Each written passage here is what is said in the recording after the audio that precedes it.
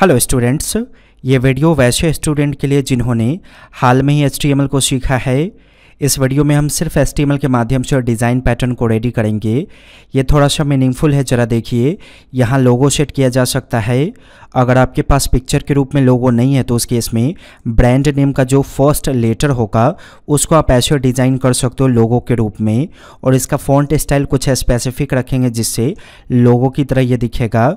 उसके बाद यहाँ देखिए, आप यहाँ पे डोमेन नेम डिफाइन कर सकते हो। साथ ही साथ इसके नीचे मेन्यूज है और ये रहा आपका सेक्शन वाला हिस्सा। यहाँ पे वेबसाइट से रिलेटेड कुछ इंपॉर्टेंट चीज़ों को डिफाइन कर सकते हैं। उसके साथ साथ सबसे नीचे ये रहा आपका फुटर, जहाँ पे आप अपने बारे में इंफॉर्मेशन दोगे। सबसे पहले ये देखिए, ऊपर वाला जो हिस्सा है जहाँ आपने हेडिंग्स राइट किया है इसे कहा जाता है हेडर। उसके बाद जहाँ पे आपने मेन्यू राइट किया है उसे कहा जाता है नैव। इसके बाद ये जो मेन एरिया है जहाँ वेबसाइट की सारी इंपॉर्टेंट चीज़ों को आप रखेंगे उसे कहा जाता है सेक्शन। और वेबसाइट में जो सबसे निचला हिस्सा है जिसमें आपने अपने बारे में इंफॉर्मेशन राइट किया है इसे कहा जाता है फुटर। तो पहले हम हेडर को बनाएंगे, यानी कि लोगो और ये जो डोमेन नेम डिफाइंड है उसमें। वैसे इस डोमेन नेम पे अगर आप विजिट करते हो wapinstitute.com पे, और अगर आप सॉफ्टवेयर इंजीनियरिंग पे क्लिक करोगे तो आपको हमारे ऑनलाइन सॉफ्टवेयर इंजीनियरिंग क्लासेस के बारे में पता चलेंगी। इसमें जो भी लैंग्वेज आप सीखोगे सब में आपको सॉफ्टवेयर, वेबसाइट, एप्लीकेशन वगैरह बनाना सिखाया जाएगा। बेहतर इन्फॉर्मेशन के लिए आप हमारे एग्जीक्यूटिव को ऑफिस आवर में कॉल करें ताकि वो आपको सारी इन्फॉर्मेशन दे दे। यहाँ देखिए, मैंने HTML के बेसिक स्ट्रक्चर को राइट करके रखा है। सबसे पहले सेंटर टैग को शुरू करके बंद करेंगे, क्योंकि यहाँ देखिए पूरा का पूरा डिज़ाइन सेंटर में मौजूद है, तो इस वजह से सबकी कोडिंग सेंटर टैग के अंदर करेंगे। यहाँ पे मैं 4 अलग अलग टेबल क्रिएट करने वाला हूँ। पहला टेबल हेडर के लिए, यानी कि पहले टेबल में लोगो और डोमेन नेम, दूसरे टेबल में मेन्यू, तीसरे टेबल में ये ब्लैक वाला डब्बा, और चौथे टेबल में आपका फुटर। सो पहला टेबल क्रिएट करने के लिए टेबल टैग को शुरू करके ऐसे बंद कीजिए। अगर आपको अंदाज़ा ना हो कि क्या विड्थ हाइट देना चाहिए तो टेबल में कोई विड्थ हाइट नहीं देंगे, विड्थ और हाइट देंगे हम TD में। सो पहले TD में डिस्प्ले करना है W को। अगर आपके पास लोगो का फोटो होगा तो IMG टैग यहाँ शुरू करके बंद करेंगे और इसके अंदर लोगो को इस प्रकार से सेट कर देंगे। फिलहाल मेरे पास फोटो नहीं है लोगो के लिए, तो मैं W राइट कर देता हूँ। उसके बाद अगला TD क्रिएट कीजिए। इसमें आपको डोमेन नेम डिफाइन करना है। सो वेब इंस्टीट्यूट का डोमेन नेम क्या है? wapinstitute.com। यहाँ देखिए रन करने पे ऐसा दिखा। अब ध्यान दीजिए ज़रा, अगर आपको डब्बा को कलर करना है तो TD में BG कलर एट्रीब्यूट को पास करेंगे। तो मैंने यहाँ पे BG कलर सेट कर दिया FF0043। ये डीप रेड का हेक्स कोड है, इसकी वजह से ये देखिए ऐसा कलर आया। अब मुझे सिर्फ टेक्स्ट को डिज़ाइन करना है, तो पहले तो अरेंज कर लेंगे सही से टेक्स्ट को इस प्रकार से। फ़ॉन्ट टैग को शुरू कीजिए। स्पेशली फ़ॉन्ट टैग इसीलिए राइट करते हैं ताकि आप टेक्स्ट को डिज़ाइन कर सको। ये देखिए लिखने का तरीका कुछ ऐसा होगा।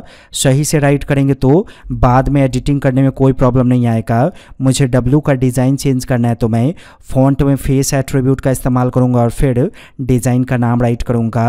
अगर आपको डिज़ाइन के बारे में पता ना हो तो नोटपैड ओपन करेंगे और फॉर्मेट के फ़ॉन्ट पे क्लिक करेंगे।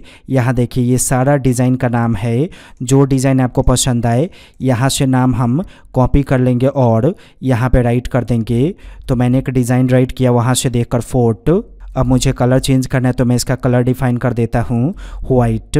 इस तरह से कलर एट्रीब्यूट को पास करेंगे और ऐसे कलर का नाम देंगे। मुझे साइज़ डिफाइन करना है तो मैं साइज एट्रीब्यूट का इस्तेमाल करूँगा और डिफाइन कर दूँगा 20। रन करने पे ये देखिए ऐसा दिखाई दिया। अब जरा इस TD का विड्थ वगैरह बढ़ाते हैं। मैंने विड्थ डिफाइन कर दिया 80। ध्यान से देखिए, मैंने विड्थ बाद में बढ़ाया क्योंकि मुझे अंदाज़ा नहीं था कि W कैसा दिखेगा। अब W जैसा दिखेगा उस हिसाब से मैं विड्थ बढ़ाऊँगा।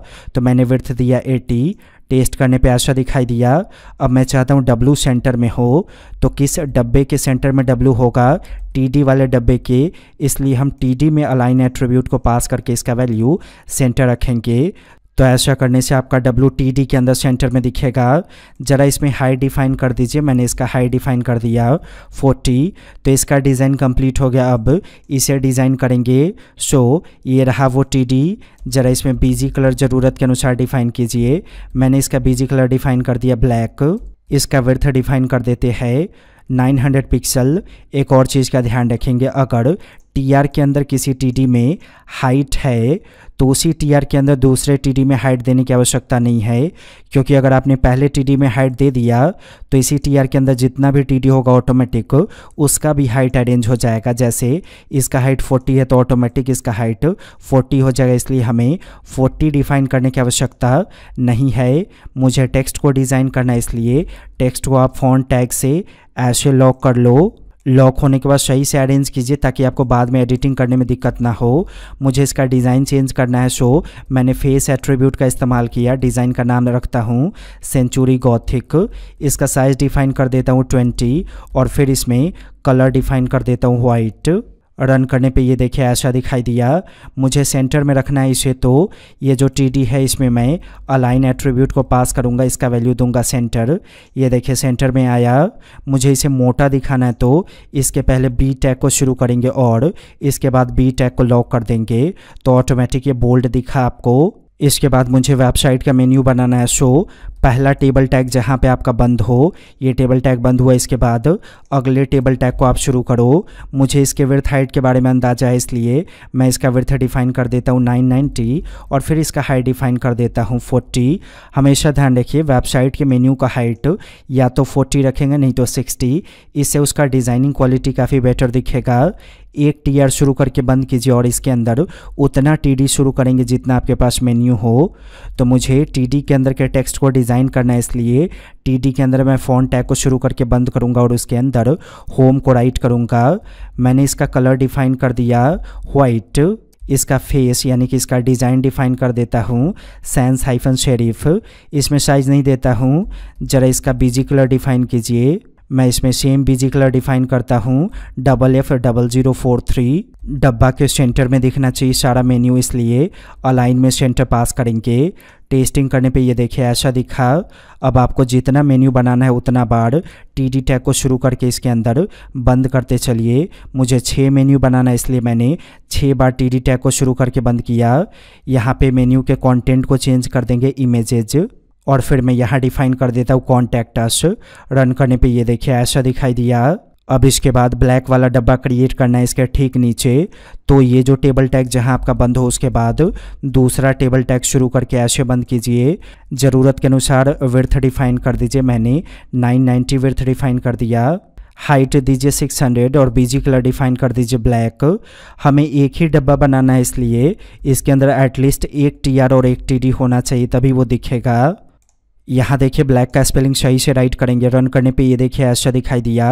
अब हमें फुटर क्रिएट करना है, तो इसके ठीक बाद अगला टेबल टैग को आप शुरू करके बंद करो। विड्थ इतना ही देंगे और फुटर का हाइट अगर छोटा देना है तो मेन्यू के हाइट पे देंगे। जैसे ये देखिए मेन्यू का हाइट 40 है तो फुटर का हाइट भी अगर 40 देते हैं तो अच्छा दिखेगा फुटर। इसमें मैं बैकग्राउंड कलर चेंज कर देता हूँ FF0043।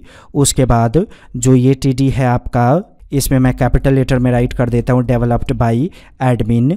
सेंटर में दिखना चाहिए टेक्स्ट, इसलिए यहाँ पे अलाइन में सेंटर पास कर देंगे और फिर इसके बाद इसको फॉन्ट से लॉक करेंगे ताकि हम इसका डिज़ाइन वगैरह चेंज कर सके। सो मैंने इसका कलर चेंज कर दिया वाइट। इसमें फेस में डिफाइन कर देता हूँ सेंचुरी गॉथिक। देख लीजिए सेंचुरी गॉथिक ऐसे ही राइट करेंगे। C कैपिटल होगा, G कैपिटल होगा। साइज जो छोड़ देता हूँ ऑटोमेटिक अरेंज हो जाएगा। रन करने पे ये देखिए ऐसा दिखाई दिया। तो इस तरह से हम डिज़ाइन पैटर्न को मेंटेन कर सकते हैं। बिना CSS सीखे हुए आप स्टैटिक वेबसाइट यानी कि इन्फॉर्मेशन देने वाली वेबसाइट ईजी रूप में बना सकते हो HTML के माध्यम से। बस आपको टेबल थोड़ा बहुत अच्छी तरह से आना चाहिए। अब अगर आपको सीखने को मिला है तो हमारी वेबसाइट पे विजिट करें, वीडियो को लाइक करके चैनल को सब्सक्राइब करके बेल आइकन को हिट करें। हमारे वीडियोज़ को देखने के लिए आपका बहुत बहुत धन्यवाद।